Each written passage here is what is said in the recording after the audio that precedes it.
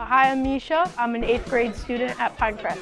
So we did this in physics class where we had to make these paper roller coasters where we would roll a marble down them, and it had to last for 30 seconds, and we had to include a funnel, 2 loop-de-loops, 2 corkscrews, and we had to make it all out of paper and tape. We created the roller coasters to learn about momentum and potential and kinetic energy, because it's obviously a very important part of the roller coasters, because if you don't have enough momentum to get through the loop-loops, the ball will get stuck. My favorite part of the project was definitely assembling the roller coaster when we made all the pieces and then it was just time to assemble, because we got to be a little creative with it and play around with it.